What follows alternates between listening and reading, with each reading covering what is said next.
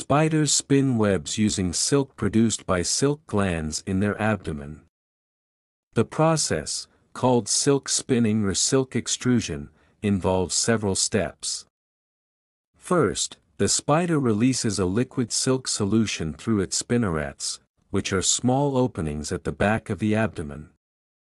As the silk contacts the air, it solidifies into silk threads. Spiders can produce different types of silk for various purposes, such as building webs, creating egg sacs, or making draglines for movement.